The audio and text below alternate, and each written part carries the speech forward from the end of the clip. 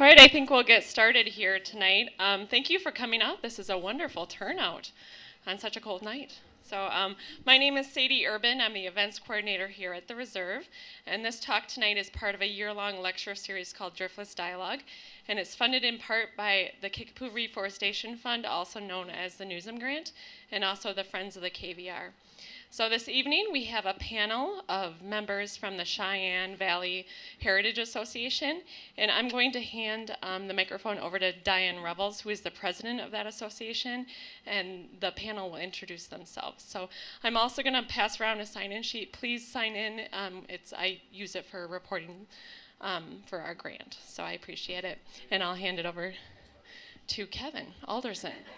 Hold on. You want that? Try with that. I have a coach's voice, so can you hear all right without the microphone? If it gets too loud, let me know. Not loud enough, also let me know. Whatever in between, that's all good. We are extremely gratified to see this turnout. It's something that deserves tremendous amount of interest, and obviously it's out there because folks all showed up on this nice, warm evening. So, anyhow, just a little bit about myself, because this real story is the folks that are sitting up here on the panel, and I kind of like ended up being sort of a narrator and maybe some background information about everything. How my wife Patsy and I, Patsy, where are you? Raise your hand, please.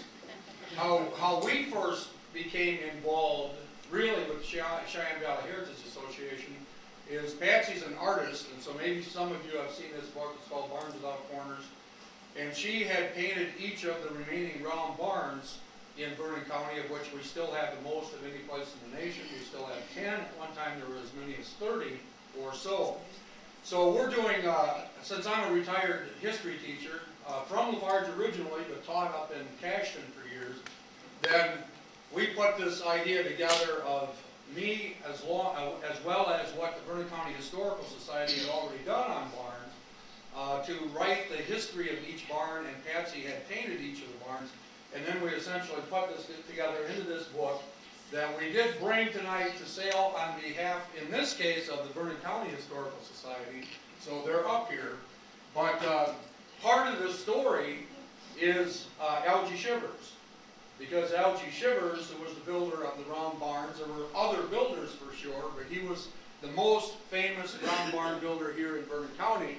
He and his crew probably built as many as 15, and so our research intersected with Algie Shivers, who is a very important part, but only a part, of the tremendous story of Cheyenne Valley, or Peaceful Valley, or Hopeful Valley, or whatever else you want to call it, Rebels Valley, of course. And so that brought us to these folks, who then allowed us to make a presentation of the Round Barn book at the Cheyenne Valley Heritage Association picnic or reunion that was every year, then every 2 years, and I think there's thought about every year, but I'll let those folks talk about that.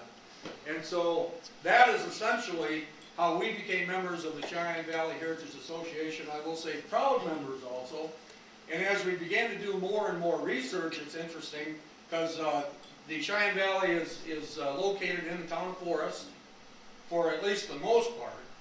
And my father grew up in the town of Forest, and they're going to be talking a lot about Micaiah Rebels, who was a very key figure to this entire story. And at one time, my great-grandfather, who was from out east, actually owned land that cornered on Micaiah Rebels. So the more that we started to get into this personally, the more interesting it became for us personally as well as for everybody else. So these folks allowed us to join, as long as we paid our dues. And I tell you what, it's a tremendous organization, and I guess I'm going to say this, if it's okay, Diane, although maybe I'm stealing some thunder, is it's made up of a lot of the original descendants of the folks that settled the valley, but it is also open to anybody that has an interest in the organization. And I would absolutely love to see some of you folks join the organization, because it is so worthwhile in terms of telling this unique story of Cheyenne Valley. So that's a little bit about me. Didn't say much about Patsy. You want more there, Patsy? Oh, no, that's Okay, and I'm going to turn it over to the folks that are on the panel, mostly board members, but maybe not all board members of the current organization at this point. And then my biggest part, I guess, after that, maybe be some background information as far as nationally what was going on as some of these things were developing. So, there you are.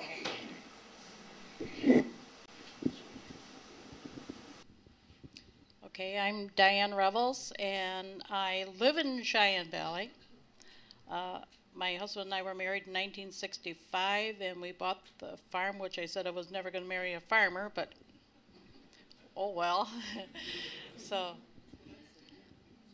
anyway, my great-grandfather was Henry Revels, and he was the son of Micaiah Revels. And also my husband, his great-grandfather was Henry Revels. So we were third cousins, so just to let you know that anyway.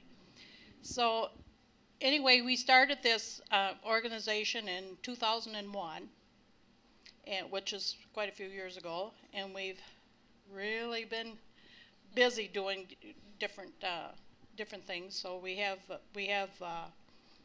bake sales for fundraisers, and we have auctions and silent auctions, and we have a reunion every other year down at the Fireman's Park in Hillsborough. We have our own park, but we found later that after we had a few down there that it was easier just to have it at the Fireman's Park, and because of the room and the different facilities and stuff, was easier for us to have it there. So I'll introduce you to Barb Stanek. My name's Barb Stanek. I am a descendant of Micaiah and Morning Revels. And on my mother's side, her mother and her father were both descendants. And First I'll tell you a little bit about our Cheyenne Settlers Heritage Society, which was started in the early 2000s. We had a very interested city administrator at that time. His name was Ed Emerson. He heard the story of the Cheyenne Valley and took it upon himself to get more information, and he talked the city into donating a park, and he started the ball rolling, got a hold of my mother and several other descendants, and we started, the interest started in the late 90s actually, but our first reunion was in the early 2000s, and our first reunion brought in upwards of between 200 and 300 people, and we have displays, many family displays, lots of pictures. People was very gracious and brought pictures, and we have them posted at our reunions. It is held every other year, and some years we've always had upwards of over 100. And some years, like I said, it's between 2 and 3. We have speakers. We've had speakers about Native Americans and many different things. Very, very interesting. Civil War. Especially this last year, we had a speaker on the descendants, or some of the Valley men who served in the Civil War. Let's see. We meet quarterly, and on the off years of our reunion, we hold fundraisers. Let's see. Anything else on the reunion? The park is located on the outskirts of Hillsborough, across from the lake, and our goal was to build a gazebo. Hopefully one that we can enclose and have pictures and artifacts and things like that. There's many interesting artifacts out there and some great pictures. Let's see what, otherwise, I'll talk a little bit about my involvement as far as my ancestors. This is my brother Mike Thompson, and we were raised by L.G. Shivers and Flory. They also raised my mother and her brother, and they also raised her mother. And L.G. and Grandma, we called her Little Grandma, had no children of their own, but they took in and helped raise many children. We spend a lot of time down there on their farm. It's sad, but the buildings are all gone. The only thing left is part of an old pine tree that is 100 plus years old. Used to have a big old tire swing on it. And, excuse me. I'll let Mike talk a little bit here about some of the historical dates and things. Hello, my name is Mike Thompson. Barb's my sister. To me, the biggest, or one of the biggest things, is we believe that they had the earliest integrated schools, churches, and athletics in the nation. And this occurred roughly in the middle to late 50s and into the 60s. There were many people that were involved in the Civil War from the Valley, or later on moved into the Valley, that were part of it. Part of the company or part of the people that were involved in the Civil War served at Gettysburg, where the war turned for the North and basically started the downfall of the South. As Barb was saying, we spent a lot of time on LG's farm growing up. He taught me how to drive tractor at 6, and I thought that was the biggest thing there was at that time. Until next year, when my sister Patty turned 6 and she got to drive, then I didn't think it was so much fun because I had to load hay off the and load the wagons and stuff, and then the year after that, Barb got to drive. So Patty didn't think it was so much fun, but it learned many. LG was had a lot of interest. He was one of the first people in the area that did custom work and had tractors, and he anywhere from shearing sheep to his carpenter work, his barn building and stuff.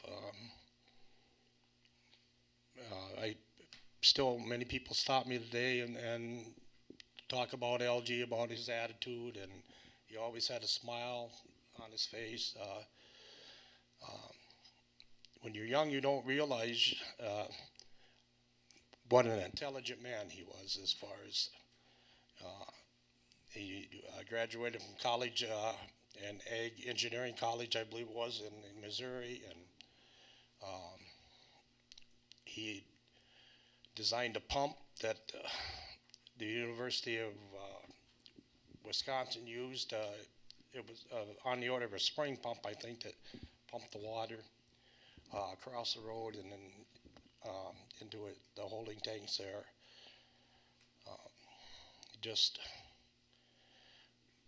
You never knew who was going to be down there. He'd have visitors from, it seemed like, all over the country, from Chicago, from out east. And the cooking. Both Grandma and LG cooked, and they had there was always something good to eat.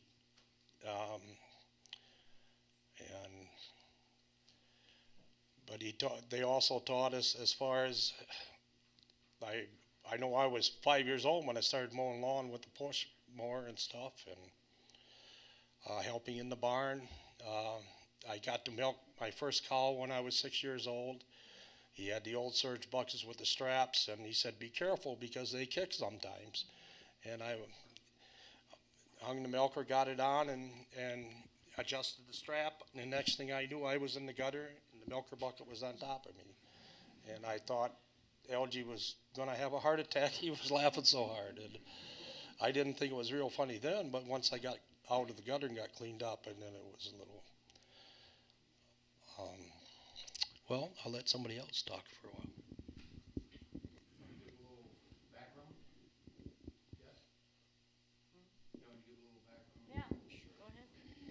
Just, some of you might be thinking, we want to open this up to all kinds of questions here eventually, but some of you might be thinking, how did this all, in a sense, start in the first place? And through the research that I've found in various kinds of books, including a person who wrote a book called Southern Seed, Northern Soil, whose name is Stephen Vincent, who actually spoke at one of the reunions. What really happens is, it's fascinating, is if you start with the Indian Removal Act of 1830, if you've heard about that, primarily relocating the 5 civilized tribes, you end up mostly then with Cherokee, Creek, Choctaw, Chickasaw, and Seminole. Those folks were supposed to be removed to west of the Mississippi because gold had been discovered, believe it or not, in Georgia in 1829 on reservation land. And also because it was like 25 million acres of land that Southerners wanted to open for cotton planting. And also because it was such a haven for African Americans to flee to, because they would escape slavery and come to the reservation, where oftentimes Native Americans were extremely good about taking those folks into the tribe. That's why there's actually a book that I like to use too, although it's not a real thick book, but it's a history of black Indians. Because something we have a tendency to not know about is the huge numbers of African Americans that were brought into the tribes, partly related to looking for a place to flee to, and also because of the decimation of the numbers of Native Americans through smallpox and so forth. And so you end up with tremendous numbers of Native Americans that also have African American mix and or truly African Americans who were raised the Native American way. So when you end up with the Indian Removal Act in 1830, the Cherokees' turn came in 1838. They essentially end up with 17,000 Cherokee that were forced to go to the new reservation west of the Mississippi in Oklahoma. Along the way, 4,000 died, and that, of course, is the infamous story of the Trail of Tears. Now, Micaiah is fascinating to me, and not all of this is written down, say, in the history, but my suspicion is, he being a very bright guy, he knew these forces were happening, and he essentially stayed one step ahead of that.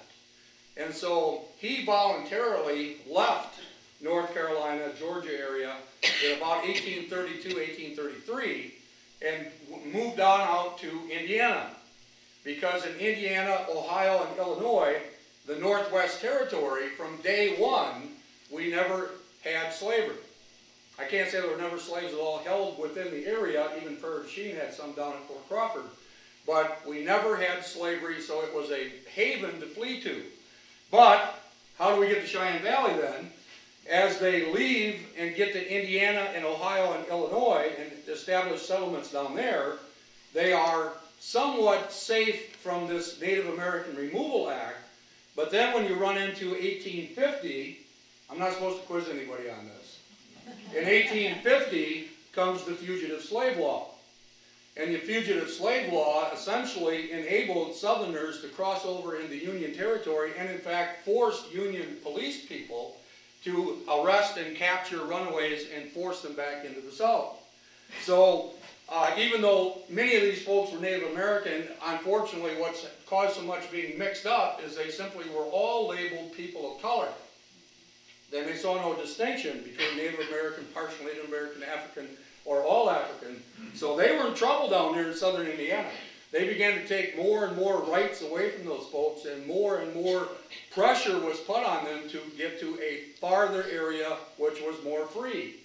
That being, then, it turns out to be an offshoot of the Roberts and Beach settlements in Indiana, eventually were the founders of Cheyenne Valley, which basically is in the person of Micaiah Rebels.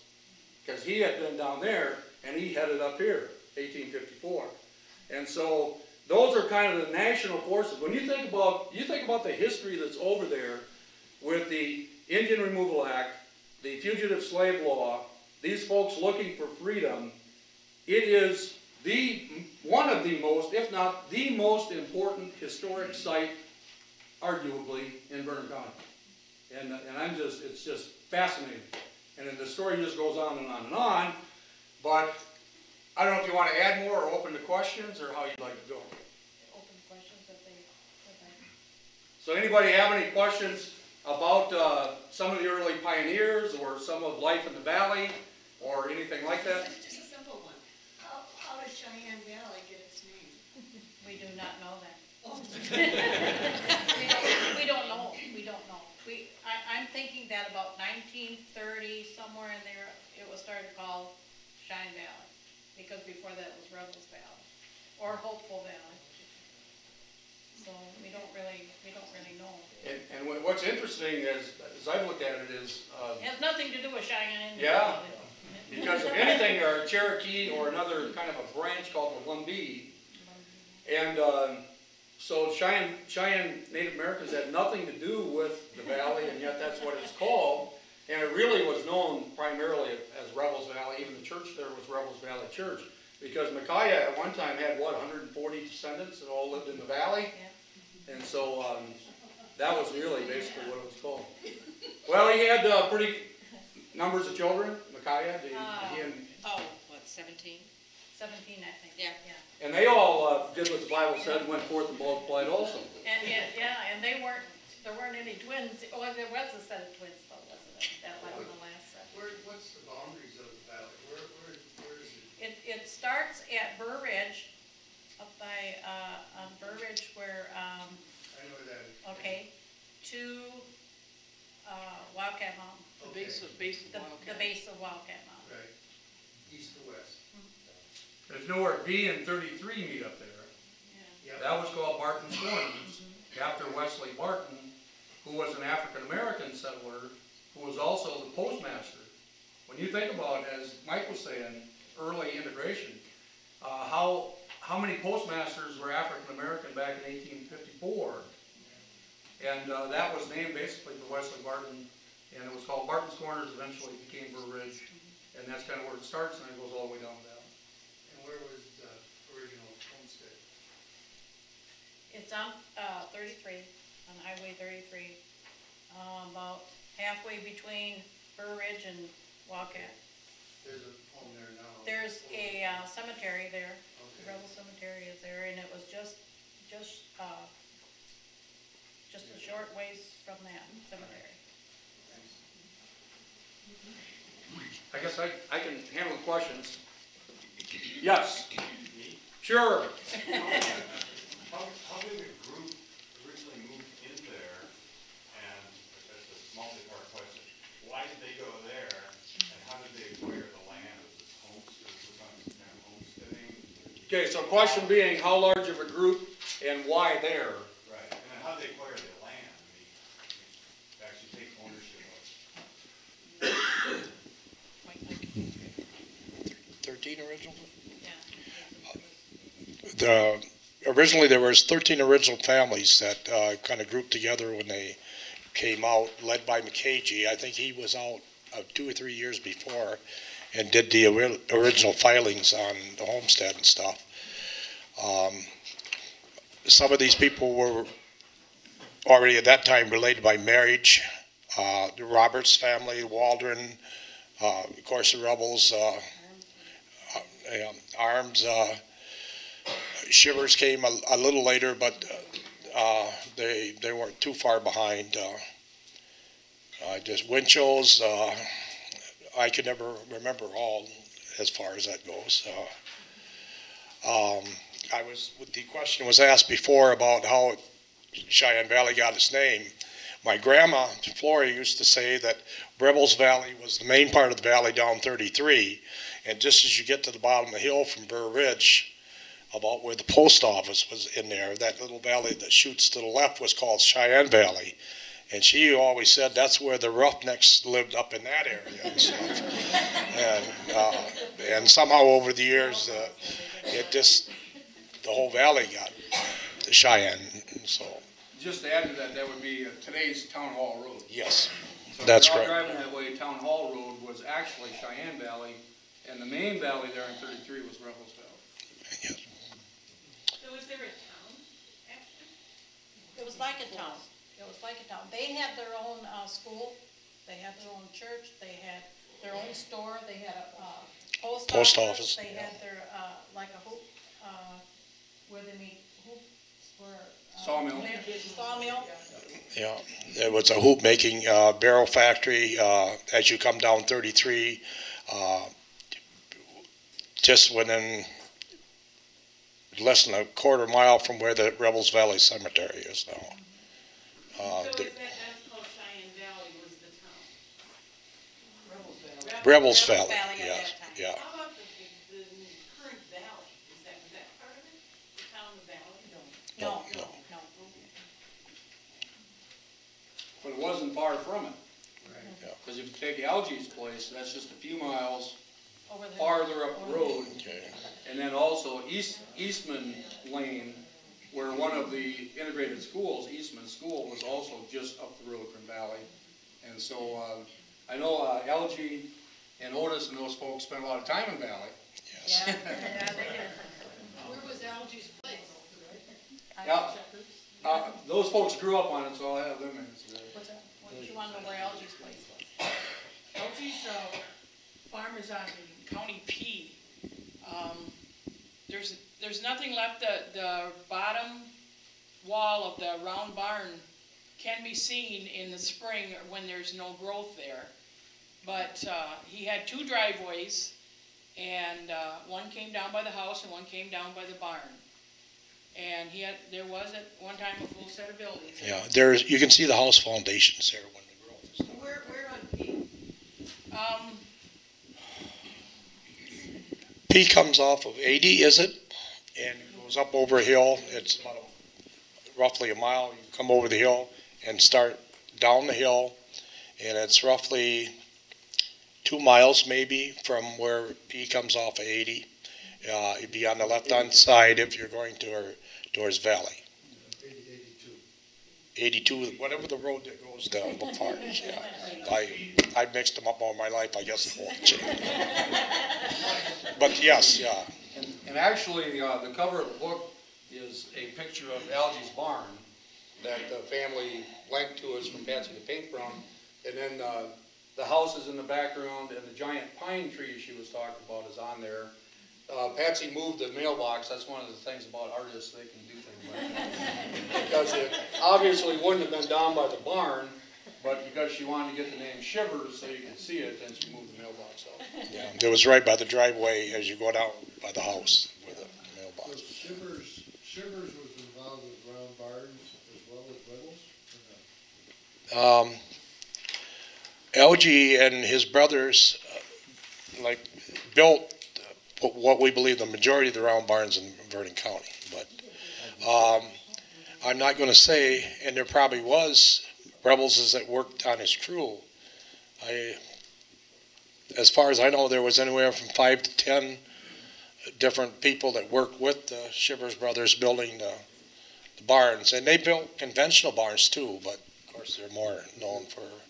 Round barns were in season for a while, and then they went to regular barns, square barns? Well, the University of Wisconsin at the time had thought late 1800s, early 1900s, that it was just a more efficient way of doing your work and stuff, because the cows usually faced in and you fed them in one place instead of the rows that were 2 rows that faced out to the barn walls. And it was supposed to cut down the amount of steps as far as feeding, and you started in one and went right down one row to milk. And You see the silo's in the center. yeah, and the silo was in the center. And Is there any historical record then of any of these square barns that you may have done? I have a picture of one of the rectangular barns that LG built. It was in the valley between Mount Tabor and Ontario. Trying to think of the name. It's Johnny Cake? just before Johnny Cake. I think it was the fish. It wasn't fish. I can't think of it right now. Well, It's Echo Valley's in Johnny Cake. It's a little west of that yet. The barn's no longer there. The picture I have is, it actually has algae and, about 6 or 7 other men standing there during the building process. Back towards Winnishes and where DeWitt lives. Yeah. One thing that does get missed is because algae is so famous now for his round barns, he built a lot of buildings. It's just that the round barns get emphasized, and once the round barns were no longer seen as being efficient, then he converted over to building other barns. There's a round barn on Lower Ridge Road, just above Ontario, southwest of Ontario. Is that one of them? Fish, yeah. Yeah, They call it the fish. Is there any record of the round barns that he did? I mean, like there's one on Highway 33 on the other side of Bearable. And I don't know if that's one of his. That wasn't Algae's round barn. That wasn't No. Algae? Algae's was pretty much specific to Vernon County And Monroe. and in Monroe. There's a few on there. Did the Quakers have an influence on the Cheyenne community? I'm gonna, sorry. Go ahead. Well, I was just going to say that at one time they felt that that's how some of these families, some of their relatives were passed through by the Quakers at Belton and in Cheyenne Valley itself. It was rumored that they were stops on the Underground Railroad as they passed the escaped slaves through to Canada. It is true that the settlements in Indiana, Illinois, and Ohio often were settled near Quaker settlements, and since Belton has a Quaker settlement, then that is certainly speculated and likely to be true. And then the other thing I thought that was interesting is there's a very early history of the Wesleyan Methodist Church, also up there in Burr Ridge. And the Wesleyan Methodist Church were extremely strong abolitionists from day one, as were the Free Methodists, which basically gets their name for two things. One is you didn't have to pay to sit in the pew, like you did there for a while with the Methodists, as I've been told.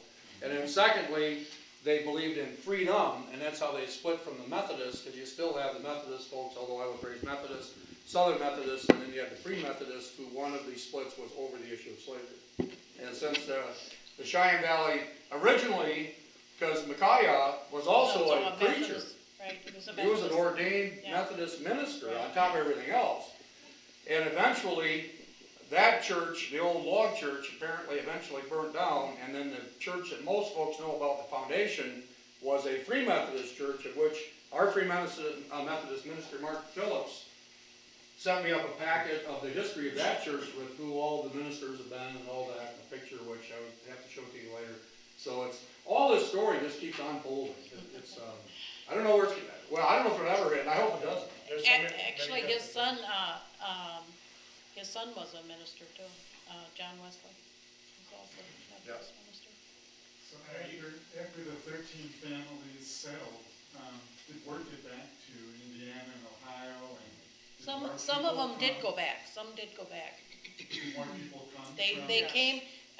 Micaiah came up first, and then he sent for his family, his wife and children, and then eventually the ones that were already some of his children were already married and had families, and then they came up and joined the valley too. So. Yes. When I taught in Hillsborough, we did some family research. One of the Rebels boys brought an amazing family history, and it started with Micaiah, and it had been written, looked like a long time ago, and it was just fascinating. I didn't have a chance to read it all the way through. Do you still have that? Does someone have that fascinating book? It's not a book, but this is Effie. Are you talking about the diary that Micaiah's youngest daughter wrote? My son did a history thing when he was in high school. Rory? Rex. Okay. Well, I think all three of my kids, all three of my kids have Vanessa, done I it. had Yeah. And Vanessa. Renisa, yeah. Renisa. Those are my Well, children. it was fascinating. I thought, I hope they don't lose that No, book. yeah. Now, it mentioned Morning Star. Morning. Was she came She with- was at Jacobs, her maiden name was Jacobs, but she also was from Georgia, and they married young. I think Micaiah was 20, and I think she was like 16, something like that. Well, it was a fascinating book, and I'm glad it hasn't been lost.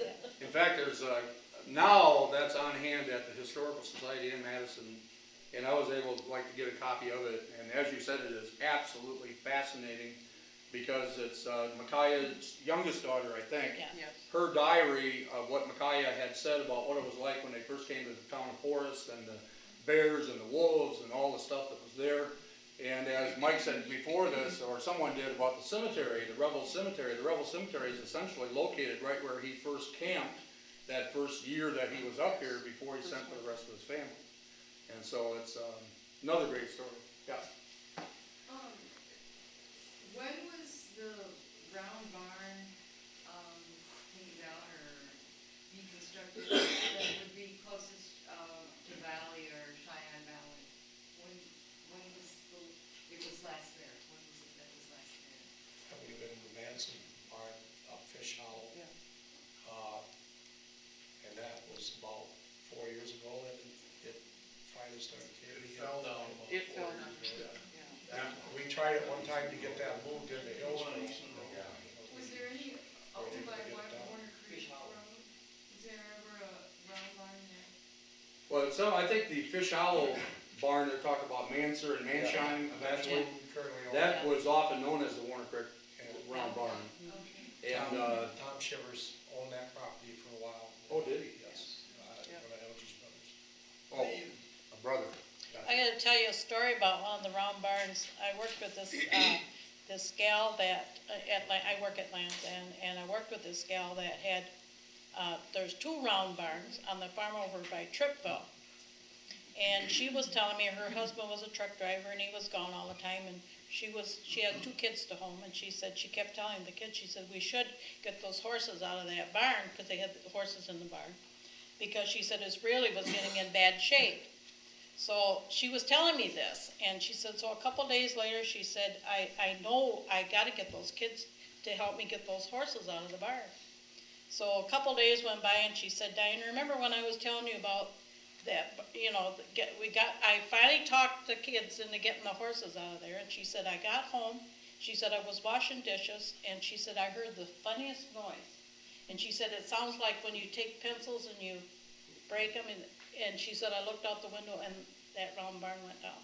That was the Dank barn, Yeah, right? Dank barn. Well, isn't the Dank barn the one? But there's another one. Yeah, there's Beyond the that. first one. Yeah, that was the first one that went down. The Dank barn was the second one. I can't think of the man. Yeah. Kind of funny too, just a story for some humor, I guess, in addition to everything. But we mentioned the barn up on Lower Ridge Road. When we did the book, we called it the Fish Barn because it was owned by John and Gail Fish. And we were taking some folks on a tour and talking about both Amish and round barns and so on. And we talked to these people, no shot now in the big cities, anybody's here from the big cities. But we said, Patsy, I think, said something about, yeah, this is the fish barn. And they looked at it and they said, how do you raise fish in there? So we had to start calling it the Lower Ridge Barn. Yes? The fish barn? Is there a Donahue or something like that from up in Ontario? It was built for them, but Algae built it. And so a lot of times you end up with a situation too, where the owner of the barn didn't build the barn, and so you'll know it by a name differently than Algae's because they're the owner and he was the builder. And then Algae also, if he didn't build it, there were a lot of times he went and laid it out and then kind of got it going, and then the farmers would come in and with whoever else finish it. So Algae build that spring, they make that ram on that spring, or did he buy that? Well, I understand when he designed it in the University of Wisconsin. But that was the ram that was on that spring at his place. That's what my understanding was, but, that he designed it and they came and made blueprints of it and marketed it through the University of Wisconsin. But What was that question? the ram on the pump for the spring. Water ram. That's what I was talking about before, if I understood it correctly. Uses the pressure, downhill pressure of the spring to pump it uphill. Right. Lonnie? I'd like to make a comment about, I learned a lot about the families from the 1930 census, which I know you all have. My grandmother did that census. Oh. And she told me story after story that all the families and all the intermarriages. And about once a year I dig that out and go through. And you Excellent. found out you were related. No.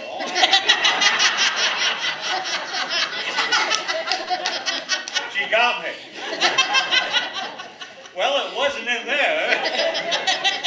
Something really interesting too in these census. Amy Lund is our social studies teacher down in Lafarge, and she did in my view, a great study on Cheyenne Valley.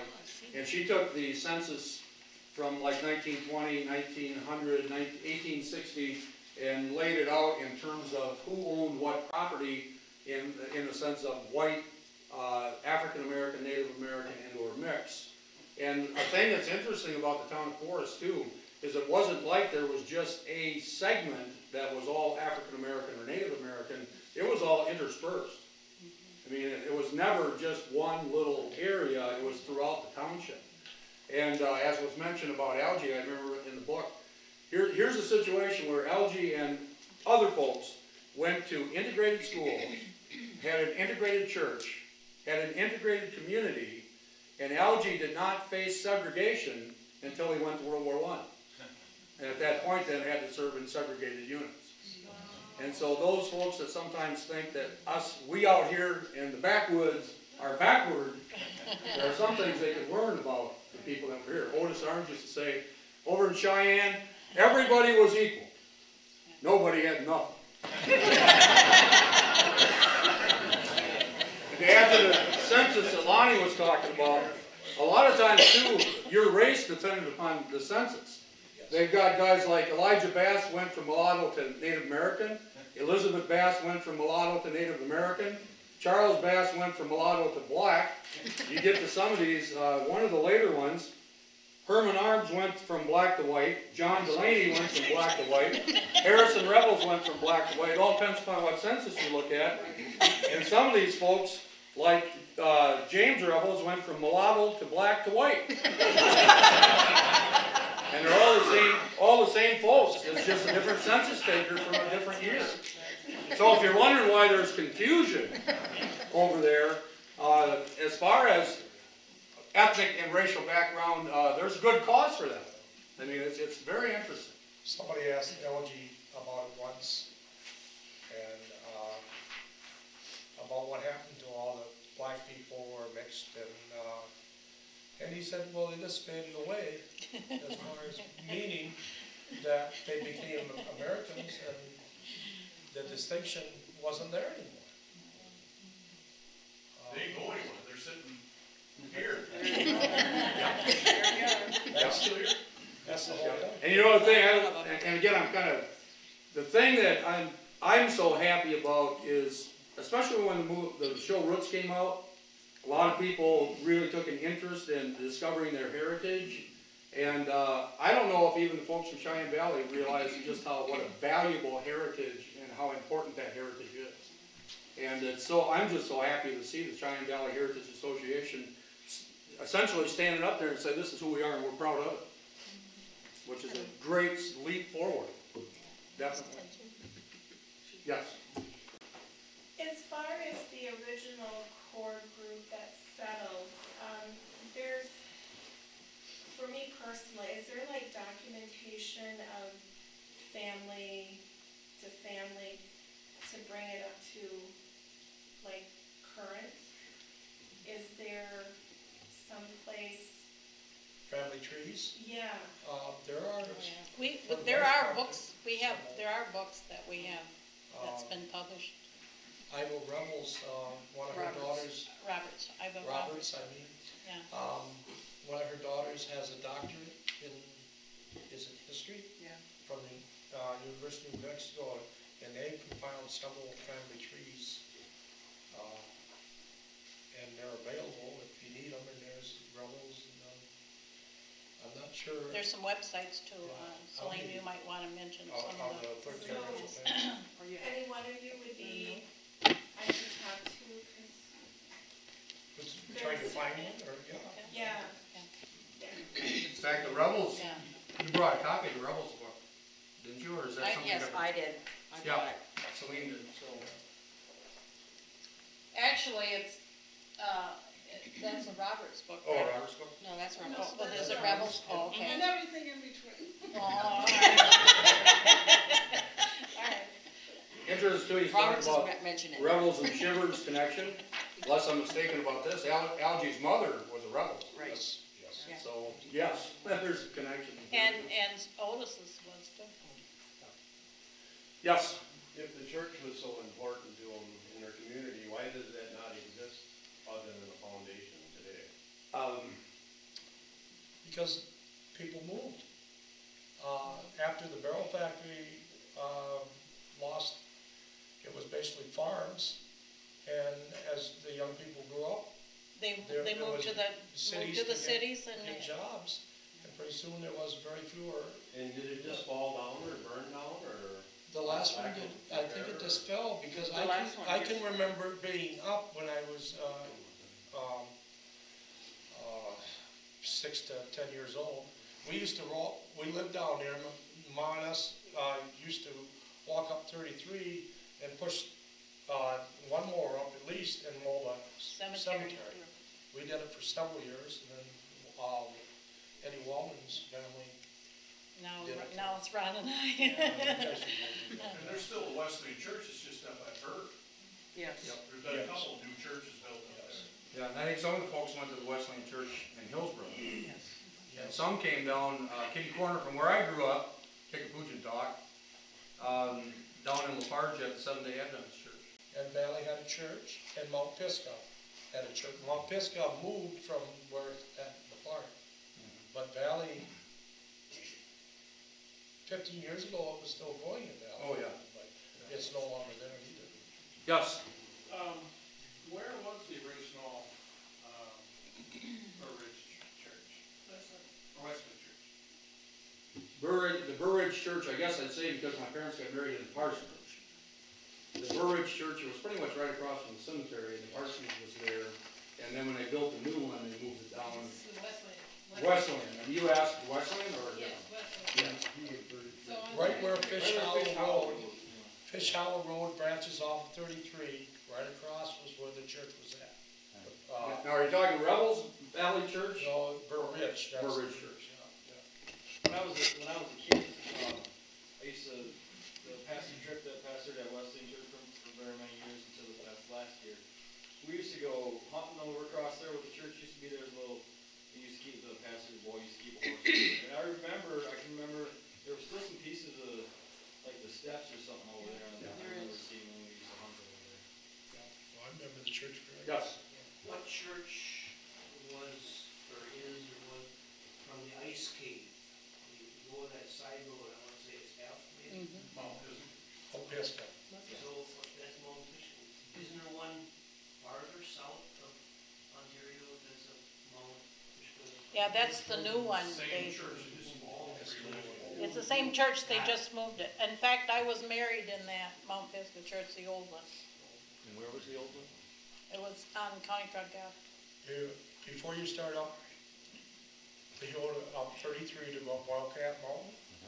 F goes to the left and goes there and makes a bend and goes up on the hill. And just before F meets 131 out here, a quarter mile back maybe is where it's set on the left-hand side of the road. Yes, ma'am. Well, I'm really curious because my mother was Irma Birch. She was a Downing from Ontario. And she always told me up to Johnny Cake there was a black church years and years ago. So would that have been a part, I I mean, I'm not exactly sure in Johnny Cake, you know, there was a church and there was a school, but the church, what was considered the black church years ago, was in that area. Now, would that have been a part of? Yes, it was. Johnny Cake was. Yes. Okay, because I was always curious There about was- that because the building, of course. At least 2 round barns up there, but where I remember the church being in the school, where you come from Ontario, where WE turns into, is it L? What is that? It goes to Mount Tabor. Yeah, It goes up to where Marquis lives. Echo Valley Farm is right at the bottom of the hill, where they put that in now. But Echo Valley is to the left, and just before you make the corner to the right, it goes back to where there's a cemetery back there. By Billings Street. Yes, Billings Street. Billings Street. Okay. And just, is it up there that turns and goes down by the park, but right where it turns there was a school and church School right on one there. side and a church on And the I other. can remember them both, but they've probably both been down 25 years. Well, was it, I remember the school and the church both of being a child, but was the church that was there, was that the black church, or was the black church kind of close to that? As far as I know, it was one and the Or was same. it the same, one and the As same? far as I ever knew, yeah. And I believe it was a Methodist church. It probably was, yeah. Eugene. Well, thank you. Will Bass's son Howard is still alive. He's 96 or 97. He's living down in Deep Clean, Arkansas. He Yeah. still got it. Yeah. He's been to the reunion, Yes. not the last one. but- Now, I talked to him a there were couple also times a two year. families there. Otis Arms and Blanche and Algie and Flory. Those two families played dominoes back and forth together. Yes. We grew up playing dominoes and checkers. With LG. You could always find Algie in the corner tavern playing dominoes. Or Valley. Or Hillsborough. Hillsborough. Yeah, you can. Yeah, my mom and I one time went to Hillsborough and we were gonna get groceries and she saw Otis and the next thing we knew it was in the bar and he was playing the piano, my mom was playing the harmonica and I was doing the singing, so. We forgot to get the groceries, so we had fun all afternoon. Kevin, Yes. I just made a copy of this. This is actually the Cheyenne Valley Society newsletter for 2014. I'm just going to pass these around and you can return them, but if you'd like to join, there's actually a form in here. But this is what Kevin and I use when we give tours, and this just gives you an idea because of the fact that there's really not a lot to see. But when we go around, we show where these buildings were. So I'm just going to pass these around, and you guys just keep passing them around as they're speaking. And if you have any questions, you can probably start. Then we were also very fortunate. Now, again, the Historical Society, that's some things too, if you ask later, some of the sources where you can find some things down at the Historical Society. Kickapoo Valley Association, back in the day, there was a major grant that was back in, what, the 70s, Lonnie, or so? And they were going around doing various kinds of things, of which one of the things was the emergence of the Kickapoo Pearls, if you've seen that magazine. But there were also a number of oral interviews that were done. And this is an interview, actually, of Otis and Blanche Arms. And it's so interesting because they're asking them a lot of these questions like you're asking these folks, but you're going 1 or 2 generations past. And then the other side is all Otis playing piano. And it's so fascinating, too, because Otis had lost his fingers on one hand, so he's chording with that hand, he's playing everything with the other, and he's playing all kinds of waltzes, boogie-woogie, you name it. It's all there. So there's some good information out there about this subject, but it hasn't necessarily been real well communicated. And so that's another reason why we wanted to do this tonight. There are several tapes recorded, and I don't know where they're all at. Some are Historical Society in Veronica, but there are several down at the Historical Society in Madison. Yep. There's got to be 7 to 10 different ransom bass, bud bass, Flory, Rebels, Genevieve Winkle, our mother, and there's several other ones too that I don't know the names of. It kind of came out of when they this book called Black Settlers of Wisconsin. It's kind of like there's Finns of Wisconsin, Norwegians of Wisconsin, Germans of Wisconsin, someday maybe Kickapoojans from Wisconsin. But this is really about the settlement down in Grant County and then the settlement in Cheyenne Valley. And a lot of those interviews that he's talked about were done for this book that was turned out, I think, 1977. I got, the man who wrote that book, Zachary Cooper. Yep. He wrote in my book, he said, a little, light, wording on a dark subject. A little light wording on a dark subject. He wrote, that's how he signed my book. So I have that book. Yes. I just wanted to say, years ago, my dad used to play pool with L.G. Shivers and Otis Arms down to the Hillsborough Pool Hall. John and Irma Bennett owned it at the time. Anyway, you talk about Otis not having his fingers and stuff. Dad said he was the best pool player ever played against. He compensated real well. Yeah. Yes. There's a stream that runs down, it starts up there, well, it starts clear up by F, up past where Henry Schmidt owns land, runs down to Cheyenne Valley. I've heard it called like three different, I've heard it called Cheyenne Creek and Wolf Creek and several. Does anyone know what the real?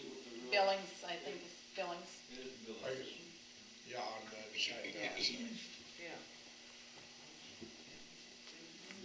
Yes. I'm curious, there seems to be a lot of harmony with the ethnic backgrounds in the valley. Was that shared throughout the region, or was there more hostile communities in the state? I think they got along, everybody got along, and I think they still do. Well, this area here, I remember Grandma saying that you had to work so hard to survive and feed your families and stuff that most of them didn't have time for anything else. And a lot of house parties. yes, they worked together. Music, if somebody needed help, it didn't matter what color you were or what your ethnic heritage was. And I guess I'm curious, because I'm new to the area, whether that harmony was shared throughout the state.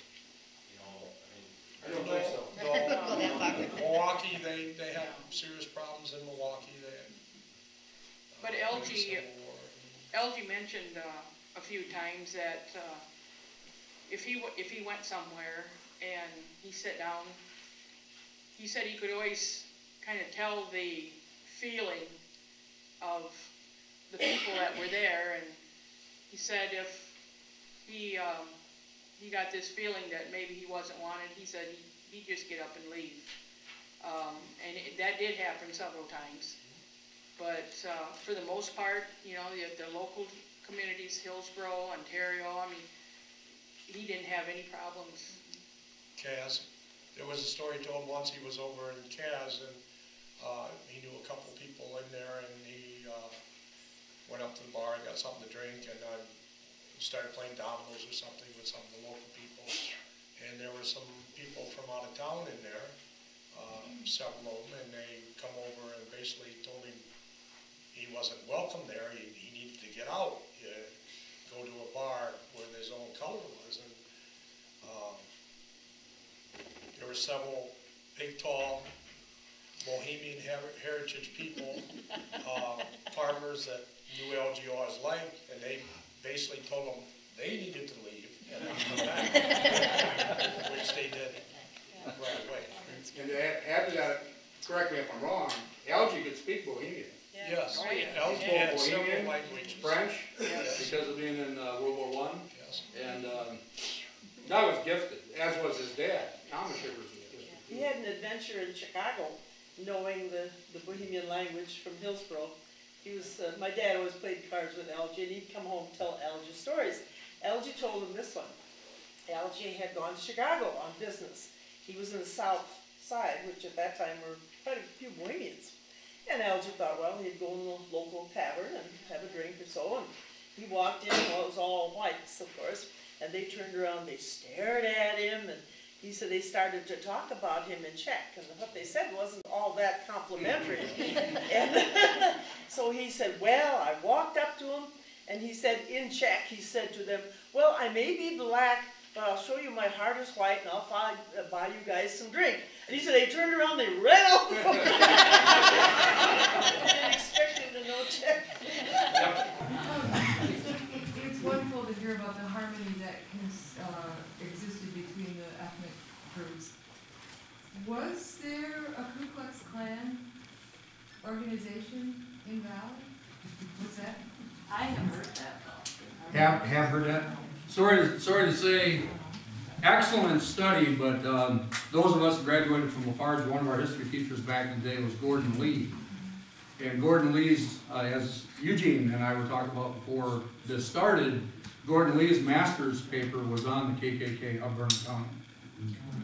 And it was in the 20s. Yeah. Yes. Yeah.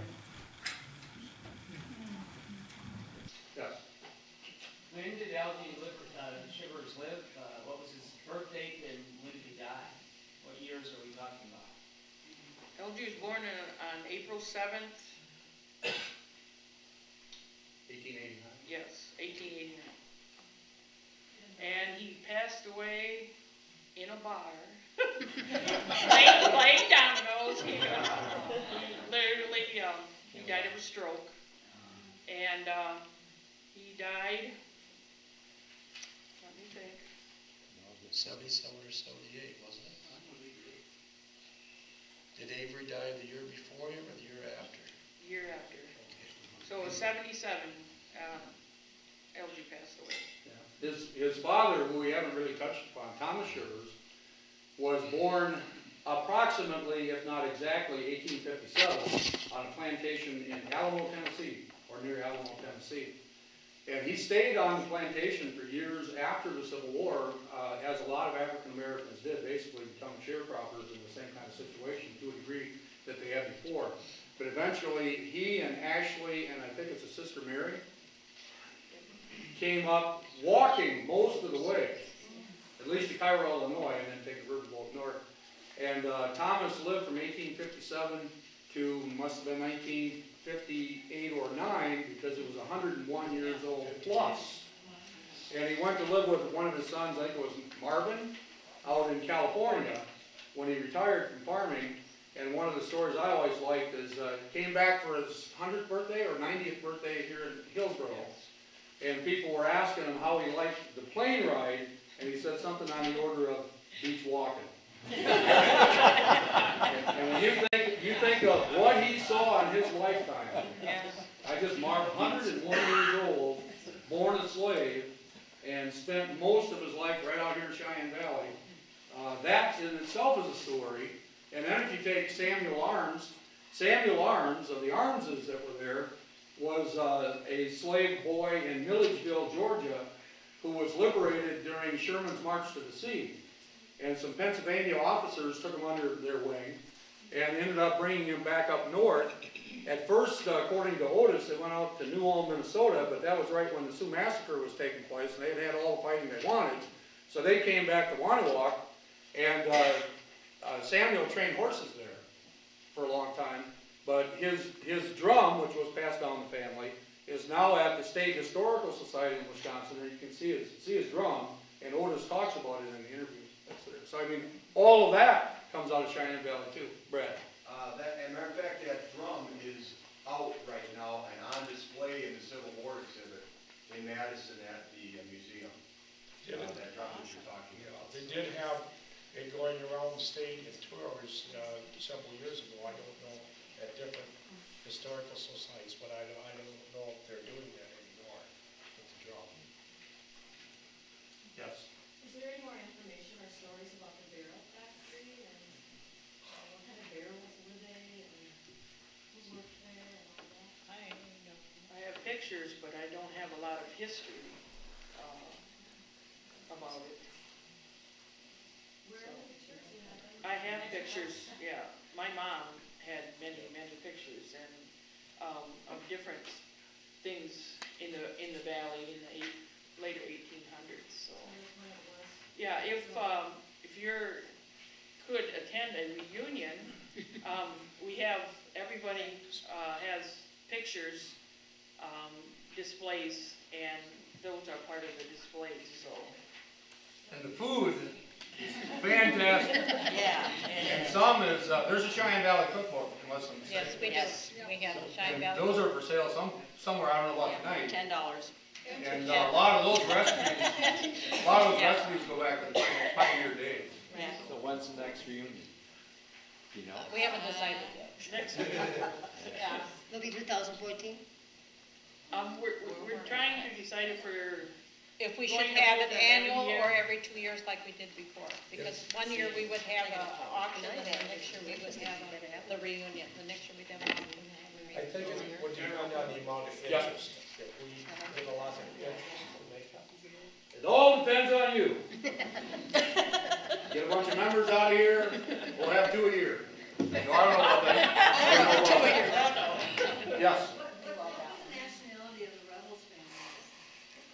Well, I've traced it back to 1300 and something. Okay. And then, and that was in England and it's. Scotch Irish, I think. But that book mentions French too. Yeah. Yeah. We have some French. Welsh on the Roberts side. Yeah, I think Stephen Yeah. Stephen Rebels was English.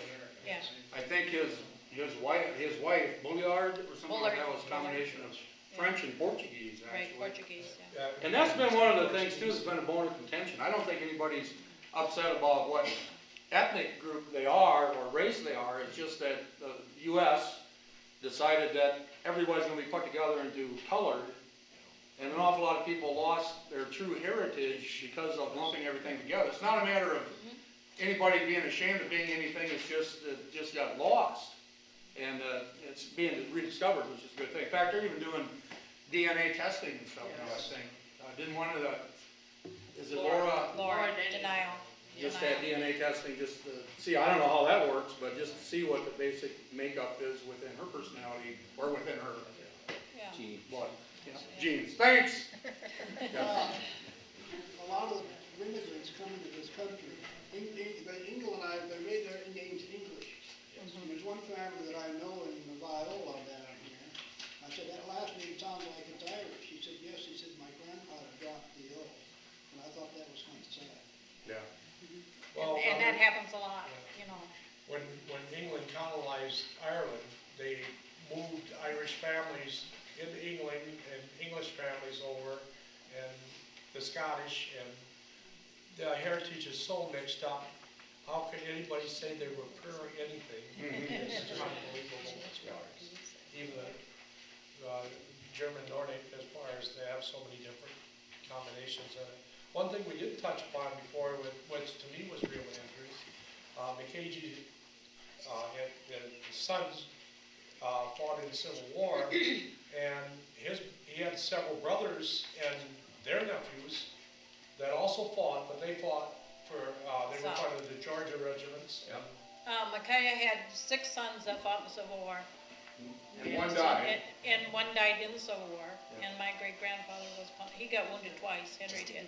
Another really good book to read is one called An Irishman in the Iron Brigade, because it's about Company K of the 6th Wisconsin, and that's the same company that the Rebels boys were in. Yeah. And they are referred to significantly in that book. And Mickey Sullivan is buried up in Ontario.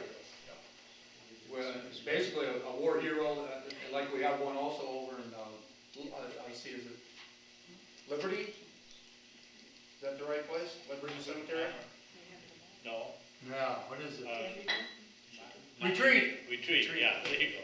Yeah, Francis Waller, who won the Medal of Honor at the Battle of Gettysburg, capturing the 2nd Mississippi flag. So, yes. Edgar Eno, is that name? Does he fit into this story at all, or? Valley. Yeah, he's over the hill. Back and forth over the hill. Civil War soldiers in Valley. Yeah, I just wondered. When you're over 90, you might be under the hill. Anyone else? I don't know how long these programs last. I have a tendency when we do tours, they last until they're done. I have 3 maps that I have had printed. Maybe we can open those up. It's every 15 year, it's like from 18, it's from Cheyenne Valley, Forest Township. That looks for like a plat book. And Jim Greeley from Rich and Center did this for me, and he didn't charge me a nickel. Wow. Which is the way I Which gave him the idea, he'd never done this before, so this gave him the idea. What year are those? What year is that one? 18 inches. Okay, that's the oldest one. 1915. You can hold it, Kevin, if you want to hold them up there, and then they could, 1931. I'll take it. About every 15 years. Does Mount Tabor figure into this in any way? Yeah, it does. That's in there. John Tabor, one of the early settlers, Caucasian. Nathan Sherman, Caucasian. They were all there about the same time in Kayak. So if you know the family names to look for, you can find where these home places are. And then Vernon County, they don't have, well, they do out there if you go out to the Historical Society, they have a large map on the wall. But something I found to be useful is this is an 1878 plat book, redone of course, but it's the first plat book that was done in the state, in Vernon County. And so this will take you back to that next generation before that as far as settlement. I think this might be a good spot to wrap it up, but maybe the panel, if you have any more specific questions, you could... Is there another algae shivers in Madison? Yes. Someone found the name and wondered, very curious. Nephew. Oh, nephew. Yeah, it would be Algie's nephew's nephew. Grand. Yes, yes. Right, I guess I'd like to thank the panel for this. Sherry,